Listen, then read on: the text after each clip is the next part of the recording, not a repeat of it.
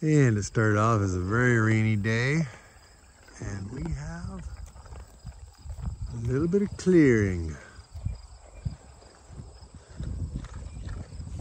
A little bit of clearing.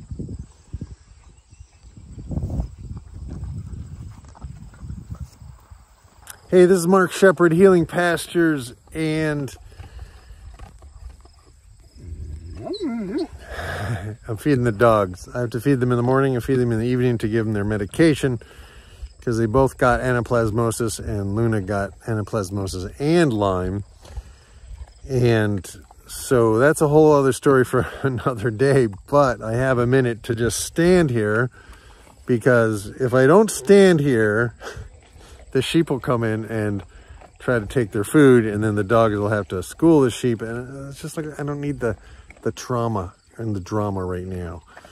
So the last couple of Sunday messages were basically all about dealing with the unrelenting stress of starting a farm without my own land, without much money, and just really trying to bootstrap it up pretty much on my own, and also taking care of my dad, who's 96 and who has had a number of different health issues, and he's handicapped to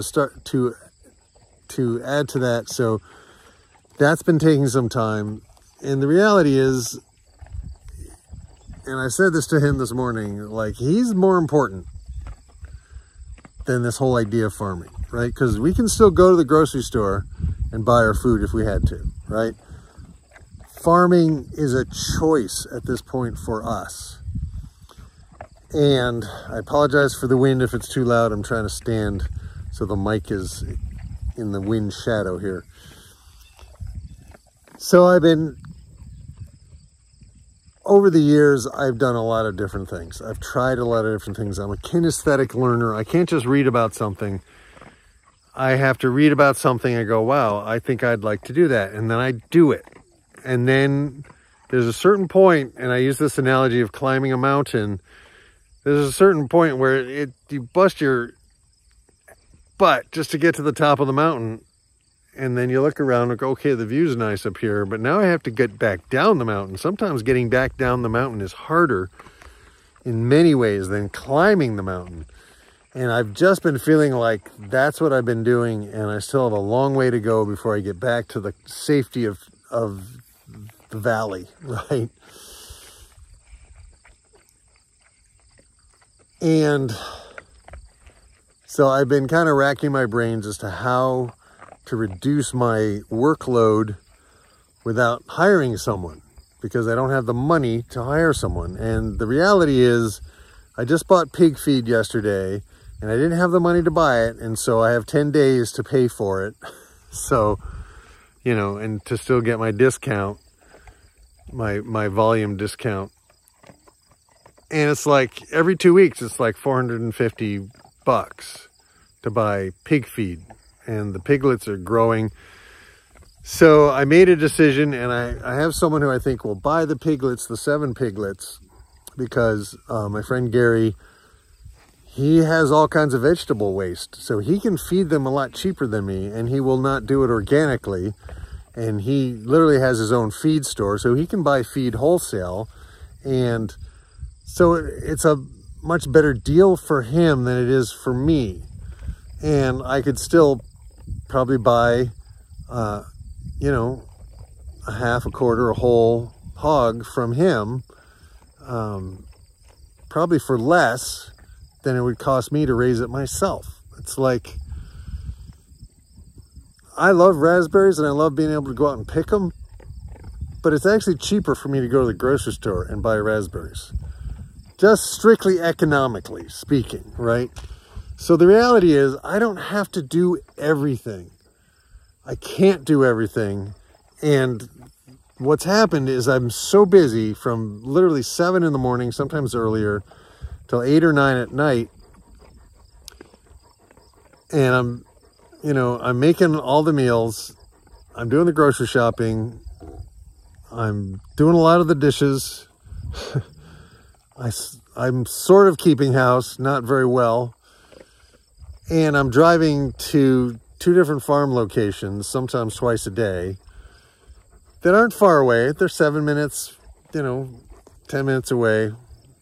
Not bad, but it's still like constant in and out of the car, constant figuring out, okay, what am I doing? What do I have to take? And so I also had a conversation with some other friends of mine about possibly selling my big girl pigs. So that's kind of what I'm working on right now. And when I follow through there and okay, I'm just going to focus on the sheep and on the music. That to me and my dad. Those 3 things I could handle. And I think I'm definitely, my 2 cows haven't had calves, so I think they're probably going to have to go to freezer camp. And I can buy exactly the kind of beef wholesale that I want, because I now know 3 really good beef producers. And,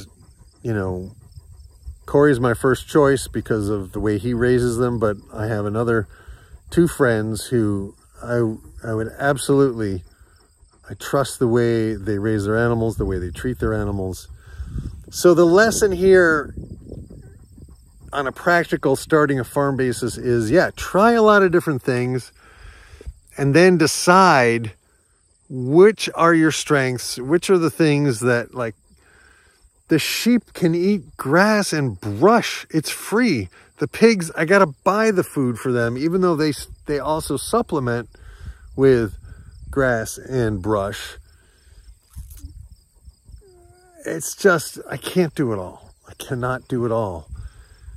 And I think we have to be able to be unattached to our original idea if we need to adjust. We need to adjust things down the road.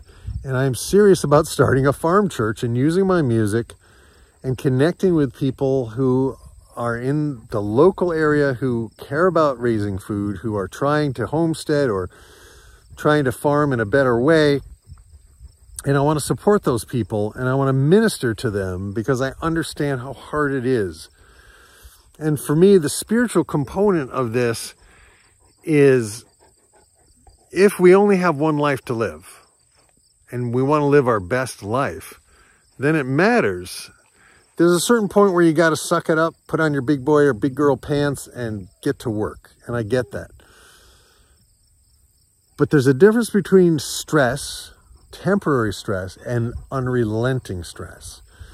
And the unrelenting stress is like, for example, I'm holding this phone with my right hand. And there's a certain point, almost 8 minutes into this Sunday message, there's a certain point where it's starting to hurt my shoulder. Like I can't do it that way. How was I even doing it? I have to hold it with the other hand and give my shoulder a rest. Because if I don't, I could actually hurt my shoulder. The other example I've used in the past is, at a cocktail party, someone can hand you a glass of wine or a glass of water or seltzer or whatever it is you drink, and you can hold it and you can have a conversation, hold it, but eventually you got to put the glass down, because even something so small as a glass becomes heavy if you don't have rest. And everything we're doing about farming is giving land rest and recovery time. And if we can give the land rest and recovery time, well, we kind of need it too. And I literally work 7 days a week. The only day I get off is the one Saturday I'm down in Albany with my girlfriend Ursula. And I'm usually not good for much. I'm usually like, I just got to lie on the couch because I'm exhausted. And what I want to model for people is the ability to follow your dream, but also don't be too rigid if, as you approach your dream, you realize, I don't kind of want to do this. And for me, I know that most musicians have to tour constantly to make a living. And the idea of touring constantly, I couldn't ugh, don't want to do it. I want to sleep in my own bed every night.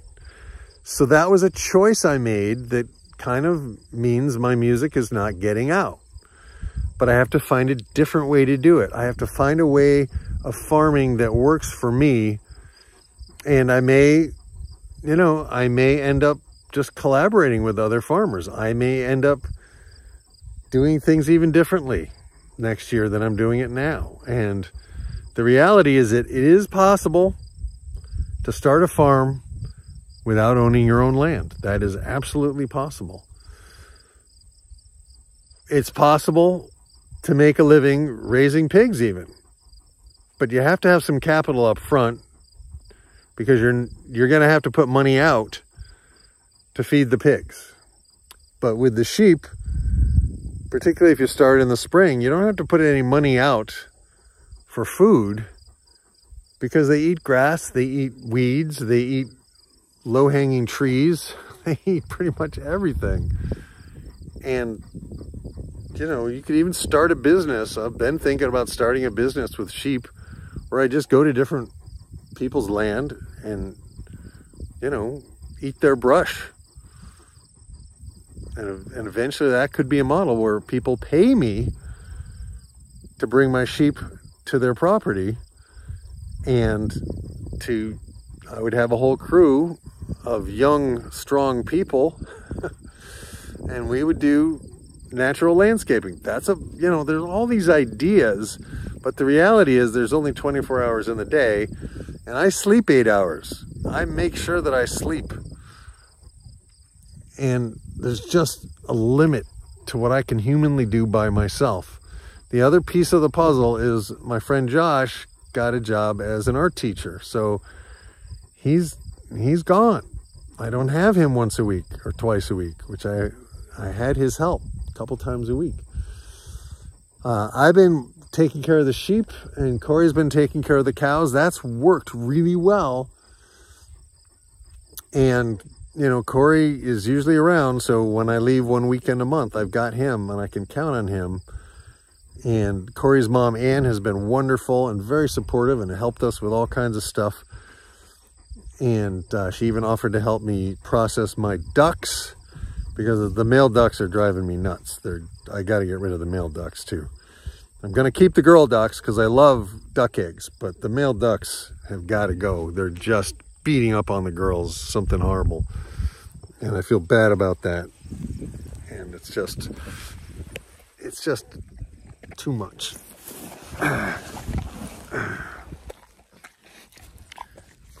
Next bike.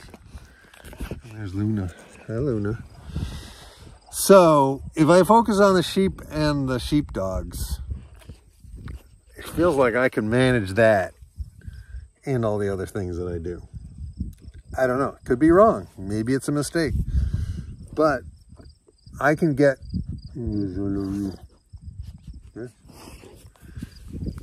if I have 2 other sources of really high quality natural pork, it doesn't maybe have to be organic. So those are my thoughts. Anyway, the lesson for today, after this long monologue, the lesson is that we have to take care of ourselves as well, particularly if you're in a caretaker position. Like, my dad depends on me, and I need to not be so tired that I can't take care of him, or I need to not be so tired that I make some dumb mistake and hurt myself, right? And just the unrelenting stress has been getting to me, and I need to get back into the recording studio. I need to. I have to. That's not an option. Whatever work I do has to support recording all these songs, because I have a lifetime of songs that I know could make a difference in somebody's life someday, if not now, sometime in the future. But they're not gonna get out into the future if I don't record them, and no one else can do that for me. I have to do that. And I'm forgetting a lot of them, and I need to do that. That needs to be like my main gig. So I don't know where you are in your life, but whatever you're doing, take some time to take stock and see if you can find a way to do it better, to get more done with less time and effort, to find help, to ask for help. One of my ideas about starting the farm church was that a group of us could do this and someone could cover a different weekend. You want to get your feet wet in farming? Come and take care of the farm for a weekend. I'll still be around, but I just need some time off. I can answer questions, but maybe you want to come and work on the farm for a weekend, one weekend a month, and maybe you'd be willing to commit to that. And maybe you'd get some meat for doing that. I don't know, but those are some thoughts. And the thing is that we are spirits in bodies, and if our bodies are being dragged down, our spirits can't fly high and free. We need to integrate both. We need to take care of the body, and we need to take care of our hearts, our souls, our spirits. And the thing is, these maremas, like, economically, might not have been the best move, but spiritually, emotionally, you know, just, this is, there's Luna. There's Luna.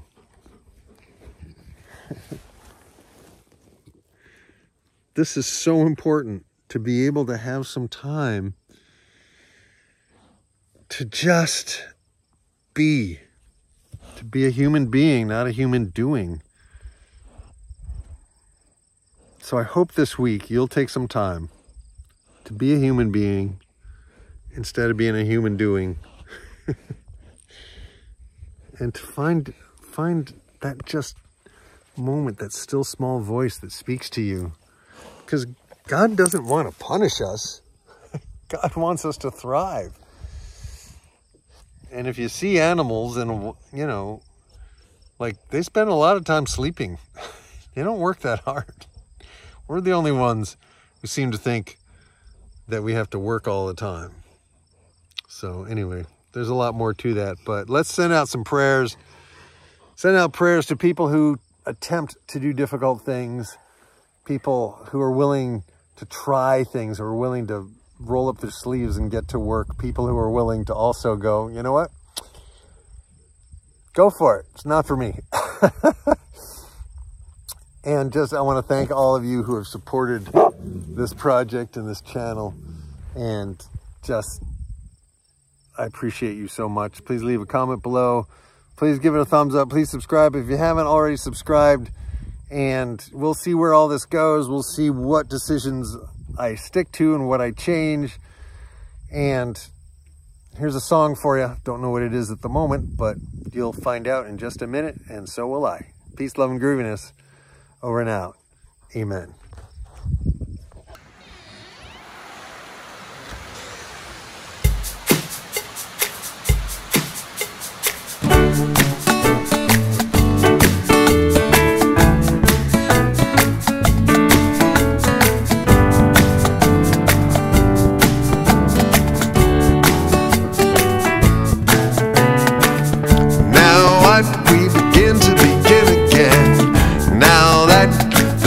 Decided to end, and our hearts are certainly on the mend.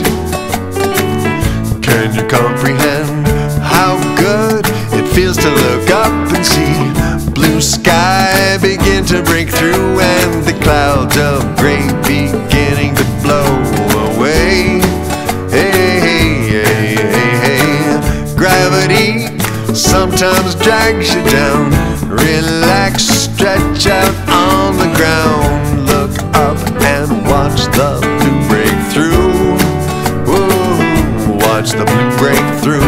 I see the blue breaking through. Do you catch a glimpse of it too?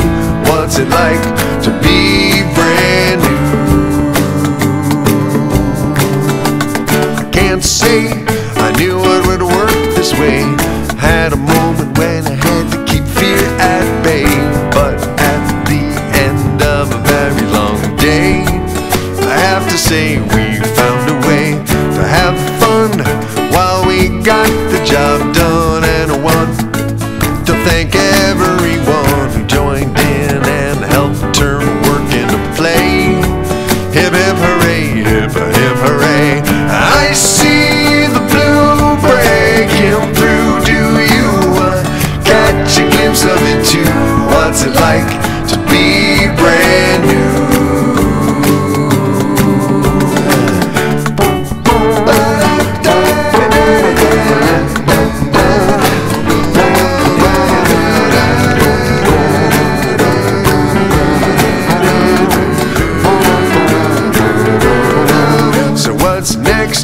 Where do we go from here? Climb with me up to where the air is clear and watch the blue break through for you. Woo, watch the blue break through. I see the blue breaking through. Do you catch a glimpse of it too? What's it like to be brand new? I see the blue breaking through. Do you catch a glimpse of it too? What's it like to be brand new? I see the blue breaking through. Do you catch a glimpse of it too? What's it like to be brand new?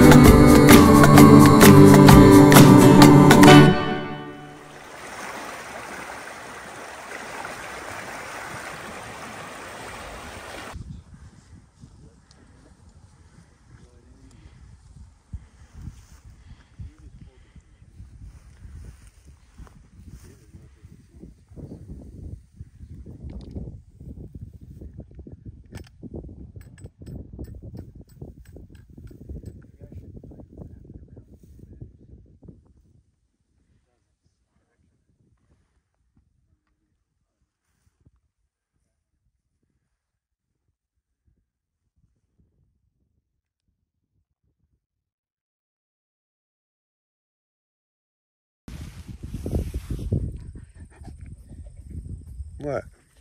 What? You ready for your medication? You ready for your snack and your medication? Like, I haven't had time to just sit with these dogs all week. It's Saturday. And yeah, I'm feeling kind of guilty because I'm just hanging out here when there's 12 other things I should be doing. But like, screw it. I need a little rest. Where's Luna? There's Luna. Hey, baby. Hey, Luna. Come on over. You want to cuddle? I have time to cuddle. Spike's foot is on me. You have a big feet. You got the big feet, Spike. We got a fly on our nose. Yes, but look at his nose is way better because the deer flies are much less. Man, the deer flies were horrible this year. Yeah. Yeah.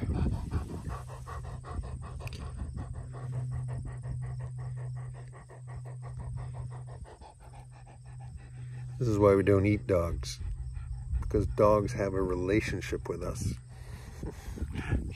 It's pretty special. And dog spelled backwards is God, so there you go. What? Yeah.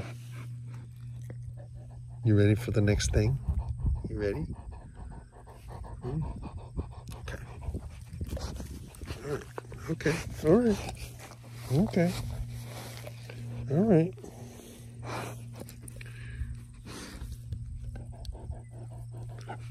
I'm trying to turn the phone off. Let me turn the phone off. He won't let me not pet him. Luna, come. Every time I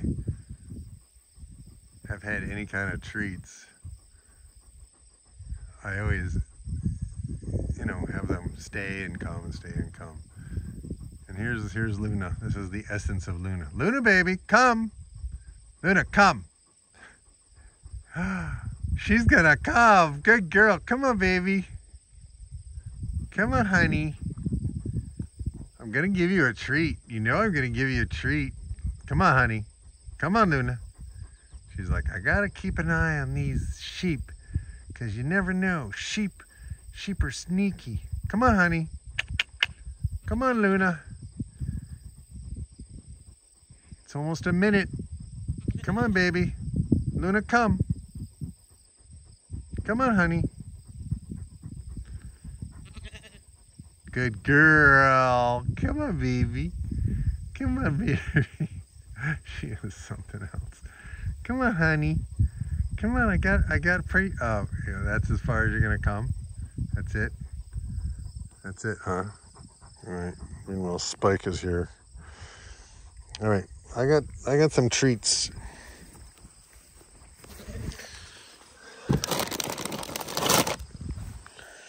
Here's a treat for Spike. Come on, Luna. You gotta come and get it. Come on, baby.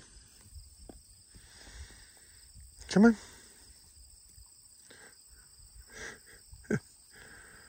Come on, honey. Come on. Come on, baby. Luna, come. Luna. Don't make me walk over there. Come on. Yeah, come on.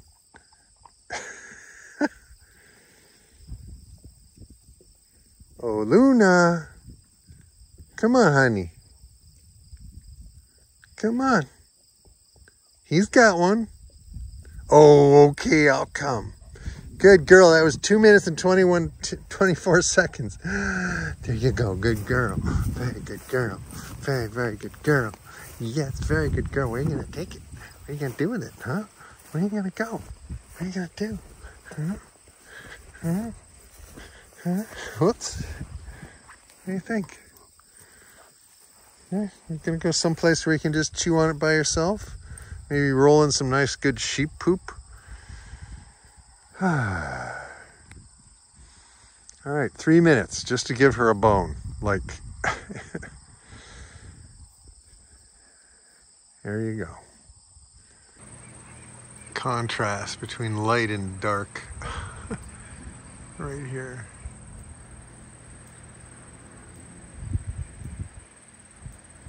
Probably gonna rain again. Maybe blue breaking through would be a good song.